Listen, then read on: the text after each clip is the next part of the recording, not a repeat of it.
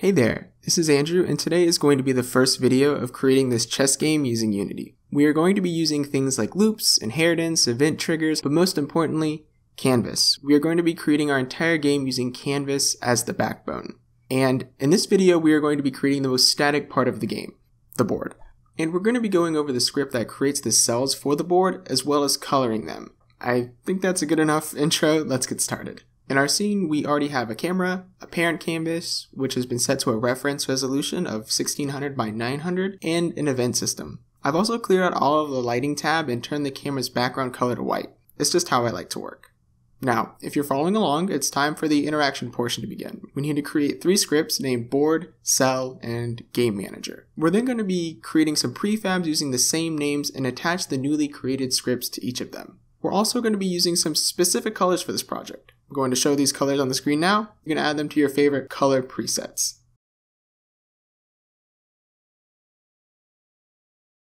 And that's all for now for the prefabs. Right now we're going to hop into Visual Studio and put some of our scripts together. The first thing is going to be this cell script, where we have a number of public variables, where we have a reference to the childhood image, a space to store the value of where the cell is going to be on the board, and a reference to the rect transform of the cell. Moving down, this setup function is going to be called when the object is created, and is serving as a constructor for handling information given to it by the board. We will also just be getting the rect transform here as well. Now let's move on to the actual board script that sets this information up. For the variables, we have a reference to the cell prefab that's going to be created. We will be placing each created instance of that cell prefab into this 2D array that we're calling all cells. And then moving on down, finally, this is where we create the board.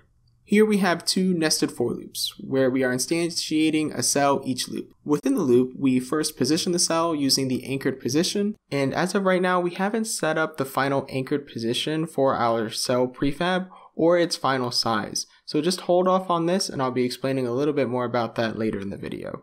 But to give you a quick rundown, each of the cells is going to be 100 by 100.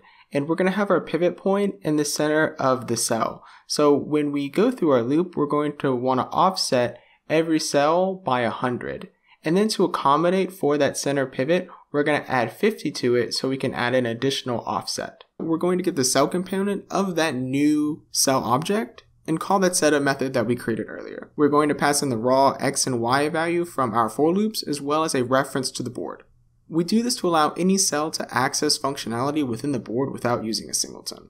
Now we just need to alternate the coloring of the cells for that checkerboard pattern. Again, we have some nested loops, the first loop being a bit different this time around, where we are adding 2 instead of 1. And within the loop, on the first line, we are using a ternary operator to see if the value of the column is even. I don't know if I'm saying that right, but I think that's how you say it. If it is, we don't have to add an offset. If the value is odd, then we have to add one. Using this offset will give us the effect we're looking for. What I didn't realize is that when I programmed this, I accidentally flipped the X and the Y. And so, as you can see here, we actually end up coloring the cells vertically first and then horizontally, which is the opposite of how we built the board, where we did the horizontal first and then the vertical. And that's it for the board. We just need to call the create method from our game manager, which we have this public variable, and then in start, we're calling the create method that we just created.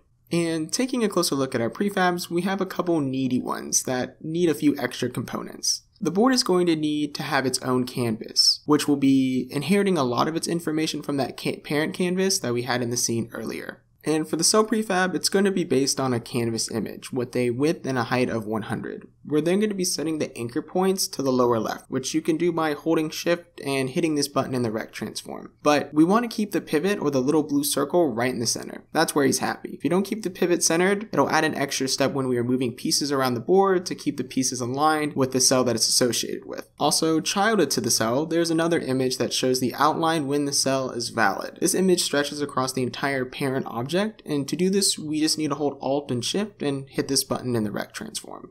And for the game manager, he just gets to hang out on his own little prefab island. And now that all our prefabs are ready to go, let's connect everything and put it into the scene.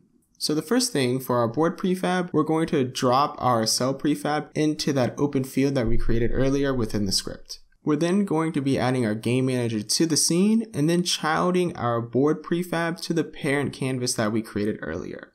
Then we're going to select the game manager again and give it a reference to that board prefab we just put into the scene. Hit play and you should see something that looks like this. We're done with the board. If you got this far, thank you for joining me. If you'd like to listen to me talk, hit that like button. If you'd like to hear me talk some more, hit the subscribe button. If you would like to support me talk more, you can check out my Patreon in the description. And I'll see you next time.